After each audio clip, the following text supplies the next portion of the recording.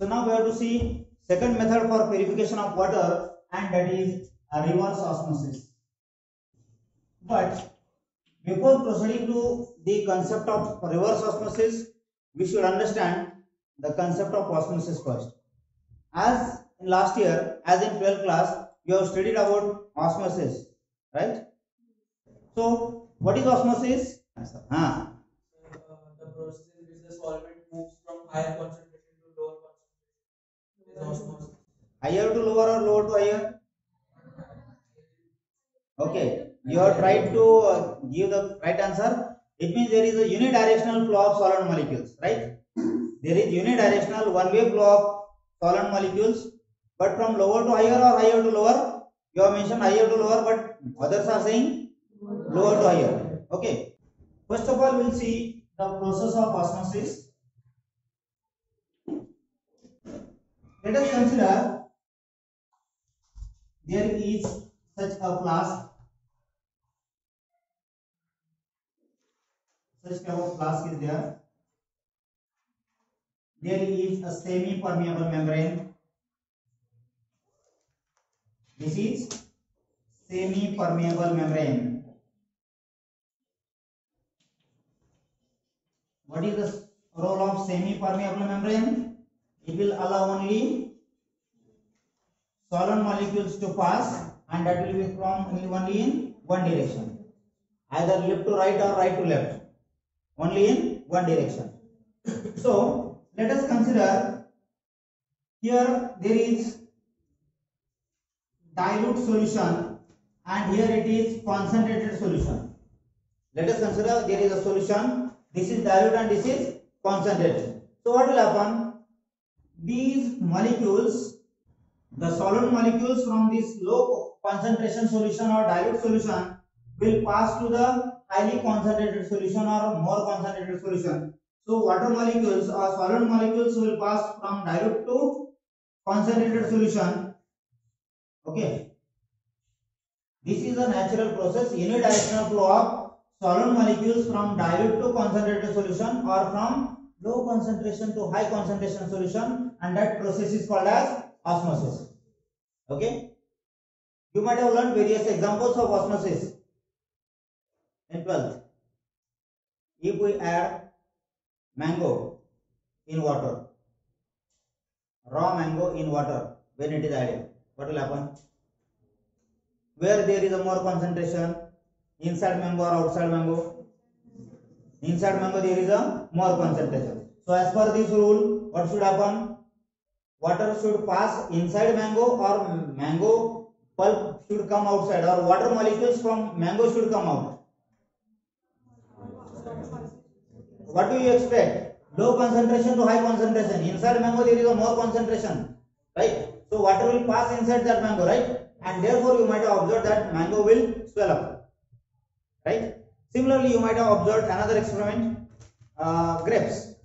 When grapes are added into water, water molecules will go inside that grapes, and therefore there will be swelling up of grapes. So this is the process of osmosis, right? Okay, so osmosis is clear to you, right? Now, can we do something so that we can stop this osmosis? Can we do something so that this osmosis can be stopped? Okay, so if we apply some pressure from the concentrated solution side, from this side, so can we stop the movement of these solid molecules, flow of these solid molecules? Yes, the answer is yes.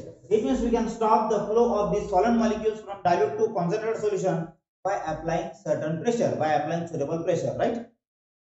So this pressure which is sufficient to stop, this pressure which is sufficient to stop flow of solid molecules from low concentration to high concentration, that pressure is called as osmotic pressure. Right? This pressure is called as osmotic pressure. How much pressure? The minimum pressure which is required to stop the process of osmosis, that pressure is called as osmotic pressure. So from more concentrated side, you have to apply some pressure so that this process will stop, and that pressure is called as osmotic pressure. Is it clear? If we apply more pressure, how much pressure? if we apply more than osmotic pressure, whatever the osmotic pressure is there, if we are applying more than osmotic pressure from the concentrated site, from concentrated solution, then can this process be reversed? The answer is yes. It means if we are applying more pressure from this side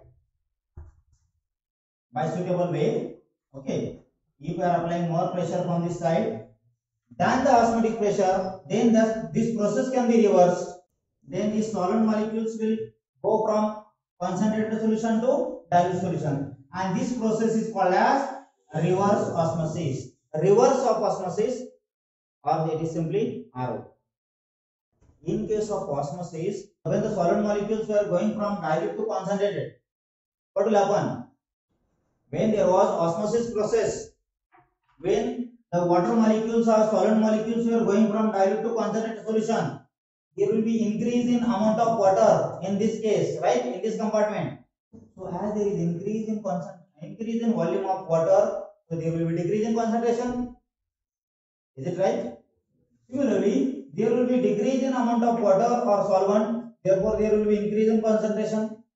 So naturally the process may take place, the process may continue till both the concentrations may be same. But that depends on few other parameters also. So it is all about osmosis, and this is about reverse of osmosis, or simply called as reverse osmosis. So by use of reverse osmosis process, how we can get pure water? Any water, any salty water we can use. Suppose from here we are adding salty water or ionic water. So the speciality or beauty of this technique is it can remove all type of impurities. Why? Because it will allow that semi-permeable membrane will allow only solid molecules to pass. The membrane will allow only solid molecules to pass. No any other impurity will pass. Only water molecules will pass. So we are getting highly pure water by using this technique. No organic impurities, no any other type of impurities are remaining or that are coming in the water. So we can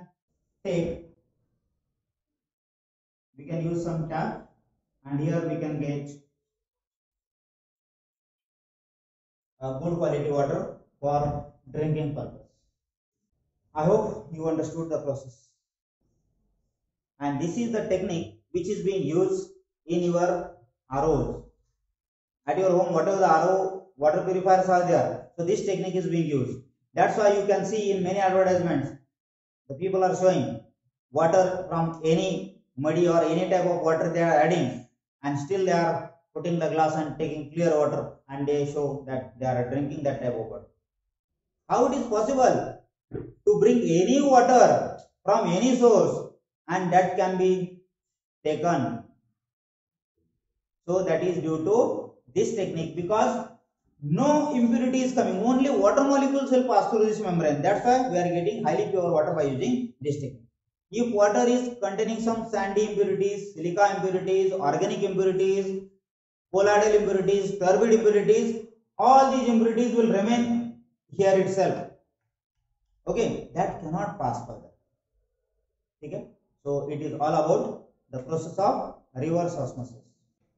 Now there are a lot of questions whether such water is healthy or whether such water is suitable for drinking or not. What do you think? Such water is not suitable for drinking applications because our body needs some minerals, some ions are required for our body, and hardness of this water may be around 0 ppm or 0 to 5 to 0 to 10 ppm. So we are getting water of very low hardness here, almost no hardness is present. So such water is not suitable for drinking application. We need mineral water. So some companies are saying that we are replacing the membrane. Instead of using this membrane, we are using some different membranes where we will allow minerals to go. Minerals will be allowed to pass. So which mineral is required? Suppose our body requires sodium, and sodium is allowed to pass. If we require magnesium, that magnesium is allowed to pass. So is it possible to prepare such type of membranes? The answer is yes. We can develop, we can prepare the required type of membranes and lot of types of membranes are possible. So accordingly, if we are replacing the membrane and if we are changing the membrane, if we are using some different type of membrane, then we can get mineral water also by using this technique. And therefore, in some of the water purifiers, you can see in the advertisements also, they are saying mineral water. Okay, RO plus mineral water. In some of the water purifiers, UV radiation is also there, given there. UV light or UV technique is also used there, which will kill the microorganisms or bacteria if any present there. So in this way, by using the process of reverse osmosis, we can get highly pure water and we can use it for any industrial or for drinking application. But for a drinking application, if you require water, then this membrane need to be modified slightly. The advantages are pure water for high pressure boiler can be obtained. So we know that high pressure boiler requires very highly pure water. So that type of water we can obtain. It can be used to obtain mineral water for drinking purpose by use of specific membranes. This process is simple to operate and it requires small time. The operating cost is also less. But there are certain disadvantages, and the disadvantages are whatever water obtained from RO does not contain essential minerals which are required for our body. Therefore, this can be one of the drawbacks, but it can be modified or it can be solved. It can be resolved by use of certain membranes, modifying the membranes. Taste of natural water is affected due to unavailability of minerals. Many times you might have seen when we are going at different locations and we are taking water from that different locations, you get different taste of water. It is due to presence of different minerals, or the amount of minerals may be less or more, and accordingly there will be different type of taste. RO membranes require periodic replacement. So whatever the membrane is being used here, semi-permeable membrane or RO membrane, that membrane needs to be modified or need to be replaced after some periodic use.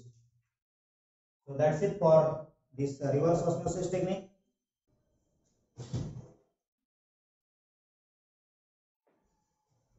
And in this way, there is a end of this chapter. This chapter is over. I have given you the notes for second unit. बरोबर ना? Second unit चा notes दिला. So you go through the notes for second unit. Simultaneously, I have given the question bank. You start preparing the question bank.